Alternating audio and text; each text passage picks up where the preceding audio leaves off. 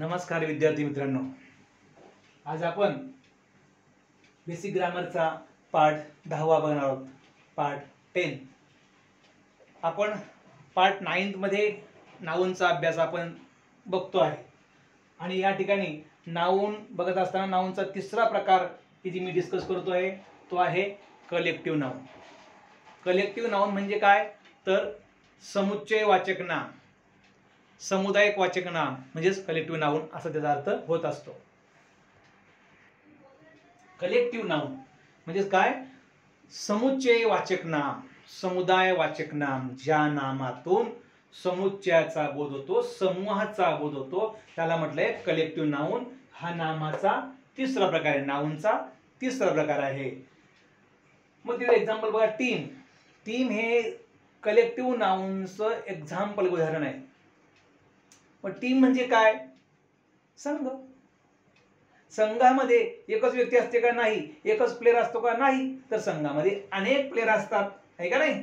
अनेक प्लेअर असतात. अनेक प्लेअर मिळून, अनेक खेळाडू मिळून त्यांचा एक संघ बनला असतो, त्याला आपण टीम म्हणतो किंवा समूह सुद्धा म्हणतात मराठीमध्ये, आहे की नाही? मग टीम हे काय आहे? कलेक्टिव्ह नाऊन आहे. बंच, गुच्छ, घड, बंच. पंचार्थ का होतो? गुच्छ किंवा घड. गुच्छ, गुच्छ एका फुलाचा गुच्छ होईल का? नाही.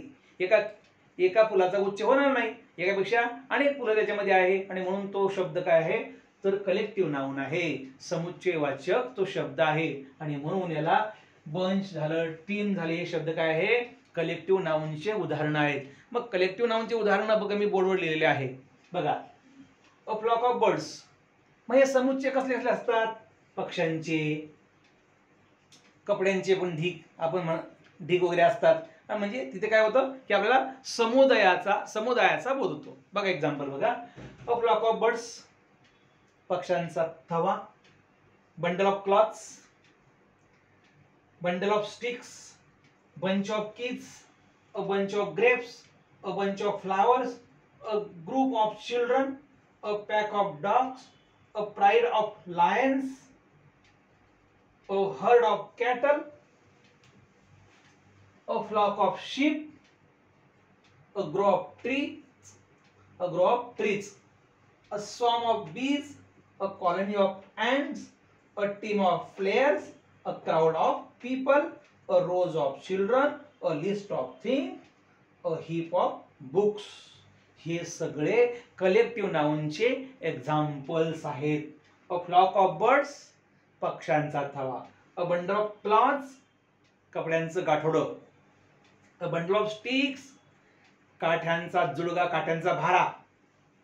अ बंच ऑफ कीज, सावीचा गुच्छ. अ बंच ऑफ ग्रेप्स, द्राक्षांचा घड. अ बंच ऑफ फ्लावर्स, पुष्पगुच्छ. अ ग्रुप ऑफ चिल्ड्रन, मुलांचा समूह.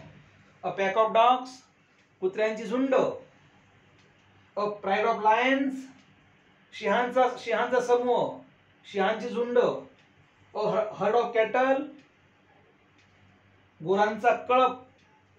A flock of ship,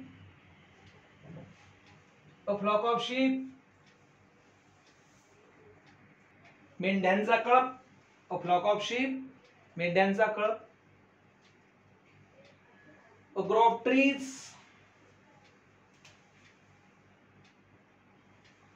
of trees, वृक्षांची राई. A swarm of bees, मधमाशाचं पोळं. A colony of ants, मुंग्यांचं वारूळ. A team of players, प्लेयरचा संघ, खेळाडू लोकांचा संघ. A crowd of people, लोकांची गर्दी.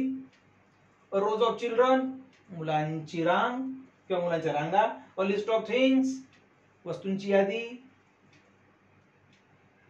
A heap of books, पुस्तकांचा ढिगारा किंवा ढीग. हे सगळे काय आहे? कलेक्टिव्ह नाऊनचे एक्झाम्पल्स आहेत. लक्षात ठेवा, नीट लक्षात ठेवायचं आहे, नीट ऐकायचं आहे, नीट व्हिडिओ बघायचा आहे. चला मित्रांनो, पुढे आपण बघूया नाउन्स चे लिंग, जेंडर ऑफ नाउन्स.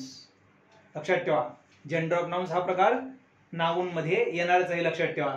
नाउन कसा असेल, मस्कुलिन जेंडर असेल म्हणजे पुल्लिंगी नाउन असेल, किंवा फेमिनिन जेंडर असेल म्हणजे स्त्रीलिंगी नाउन असेल. पुल्लिंगी नाम आणि स्त्रीलिंगी नाम असे दोन प्रकार नाउनचे पडतात. पुल्लिंगी नाम आणि स्त्रीलिंगी नाम. मस्कुलिन जेंडर म्हणजे पुल्लिंगी नाम, फेमिनिन जेंडर म्हणजे स्त्रीलिंगी नाम. असे दोन प्रकार नामाचे पडत असतात, हे लक्षात ठेवा. जेंडर म्हणजे लिंग आणि मस्कुलिन आणि फेमिनिन, लक्षात ठेवा. मग ज्यामधून पुरुष जातीचा बोध होतो त्या नामांना म्हणतात मस्कुलिन जेंडर म्हणजे पुल्लिंगी किंवा पुल्लिंगी नामे. ज्या नामातून पुरुष जातीचा बोध होतो त्या नामांना काय म्हणतात, पुल्लिंगी नामे. ज्या नामातून स्त्री जातीचा बोध होतो त्यांना म्हणतात स्त्रीलिंगी नामे. काय सांगितलं मी, ज्यामधून पुरुष जातीचा बोध होतो त्या नामांना म्हणतात मस्कुलिन जेंडर म्हणजे पुल्लिंगी नामे. ज्या नामामधून स्त्री जातीचा बोध होतो त्यांना म्हणतात फेमिनिन जेंडर म्हणजेच स्त्रीलिंगी नामे. मग एक्झाम्पल बघा बोर्डवरती. हे मस्कुलिन जेंडरचे उदाहरण आहे आणि हे फेमिनिन जेंडरचे उदाहरण आहे. यातून पुरुष जातीचा बोध होणार आहे, यातून स्त्री जातीचा बोध होणार आहे. मग बघा, boy masculine gender, man masculine gender, father, brother, uncle, husband, Neiphiu, सन, किंग, बुल, डॉग, हॉर्स. या शब्दांमधून, या नामांमधून पुरुष जातीचा बोध होतो, नर जातीचा बोध होतो. थोडक्यात काय, नर आणि मादी. मस्कुलिन जेंडर म्हणजे नर आणि फेमिनिन जेंडर म्हणजे मादी. बस लक्षात ठेवा. Boy, man, father, brother, uncle, husband म्हणजे पती, नेफ्यू म्हणजे भाचा किंवा पुतण्या, लक्षात ठेवा. सन मुलगा, किंग, बुल म्हणजे बैल, हॉर्स घोडा, हे तुम्हाला माहिती आहे, लक्षात ठेवा. तर यातून सगळं नरांचा बोध, नराचा बोध होतो. Boy, man, father, brother, uncle, husband, Neiphiu, सन, किंग, बुल, डॉग, हॉर्स. नराचा बोध होणारे हे नाम आहे, म्हणून त्यांना म्हटलंय पुल्लिंगी नामे म्हणजे मस्कुलिन जेंडर. आता इथून या वर्ड मधून, या नामांमधून स्त्रीचा बोध होतो, स्त्री जातीचा बोध होतो, मादी जातीचा बोध होतो, आणि म्हणून याला म्हटलेलं आहे फेमिनिन जेंडर म्हणजे स्त्रीलिंगी नामे. गर्ल, वुमन, मदर, सिस्टर, अंट काकी किंवा मावशी किंवा मामी, अंट, वाईफ, निस, डॉटर, क्वीन, काऊ, बीच, मेर. हे सगळे मादी जातीचा बोध करणारे शब्द आहे. गर्ल, तुम्हाला याचं मिनिंग माहिती असेल. Girl, woman, mother, sister, अंट, wife. Wife म्हणजे पत्नी. निस म्हणजे काय, भाची किंवा पुतणी. डॉटर मुलगी स्वतःची. क्वीन राणी. काऊ तुम्हाला माहिती गाय. बीच म्हणजे कुत्री, लक्षात ठेवा. आणि मेर म्हणजे घोडी. आणि म्हणून हे सगळे मादी जातीचा बोध करणारे शब्द आहे विद्यार्थी मित्रांनो. आणि म्हणून अशा प्रकारे हे मस्कुलिन जेंडरच्या नामांची यादी आहे, तर हे फेमिनिन जेंडरच्या नामांची यादी आहे, लक्षात ठेवा. अशा प्रकारे आपण जेंडर ऑफ नाउन्स हे बघितलेलं आहे.